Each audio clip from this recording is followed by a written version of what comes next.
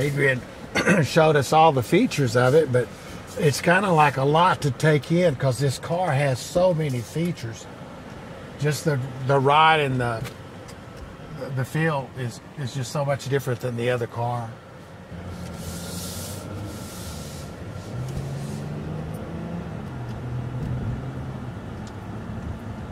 I like the lights on the dash, you know, with everything is right up front where you can see it.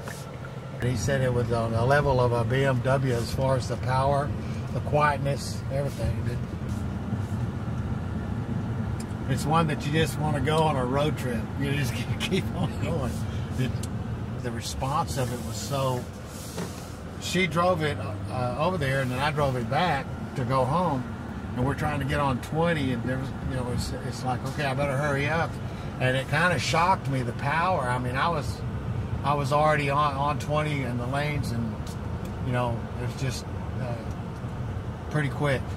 So I'm usually not a fast driver, so it kind of said, whoa, this thing can go.